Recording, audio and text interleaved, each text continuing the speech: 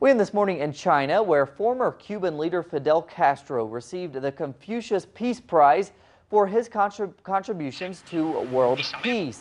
Castro did not travel to China to receive the prize. He instead sent a Cuban exchange student in his representation. The prize co-founder says that while in office, Castro did not resort to violence to settle international disputes, especially with the United States. The Cuban leader was also praised for continuing his peace efforts even after stepping down as president of the island nation.